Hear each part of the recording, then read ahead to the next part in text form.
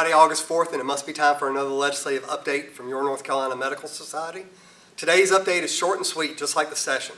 They were in and out with a lot of different little small sessions, a lot of time more talking about what was going to happen and very little time actually on the floor. All of the bills that were handled yesterday did not relate to health care. So we were worried about the conference coming on the Medicaid bill, on Medicaid reform updates, on Medicaid insurance updates, but none of that was dealt with in this session. All that's been kicked down the road.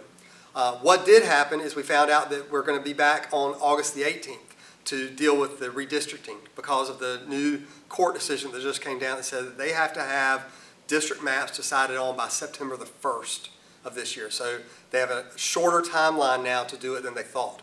So remember, we were going to come in August 3rd and then September the 6th.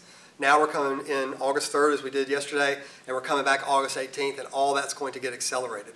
About the same time that they're back to deal with redistricting, we're going to be looking at what's going on at the federal level because they're going to be talking about in committee this new health care idea, the health care fix idea, the bipartisan possibility that is being discussed right now.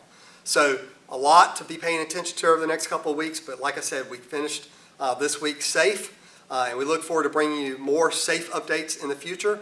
Until we get back together again, you can always look on the blog to see the most up-to-date information. Have a great weekend.